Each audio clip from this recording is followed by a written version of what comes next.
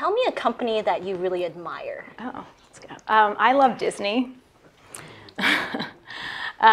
Disney is one of those companies I just think, going back to our mantra even of powering your happy, there's a lot of overlap there. And I think what they do, whether it's the experience of actually being in the park or them creating content to merchandise, they figured out lots of ways to make money and stay true to their vision and their mantra and their values. And I think that that's a company that I look at that does a great job.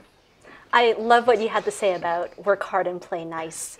How does that get implemented day to day? Like you're the founder, you're the president, you're the head of this company. You and Brian have run it, and how do you make sure that that is lived out? I mean, we're in it. We're in it with everyone.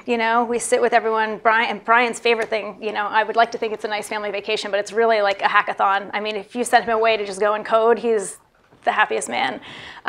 So really, just being in it with everyone, and as we grow, we're 450 people now. Like, really still trying really hard to have a company culture that feels like a family. When Mike walked through the door 10 years ago, our daughter Katie was born like the first day. She came 2 weeks early, which was really the first day of training at our house with our founders.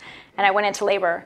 And she came to the office with us for the first 3 years. And so that whole family culture that we have, and the fact that Brian and I are there together every day, we really try to have that feeling go through. But at the same time, we are obsessed with this job and this company that we're building, so we are always on and working really hard, and we expect the same from our team. And finding people who are really passionate to join the team and be a part of it and help us grow.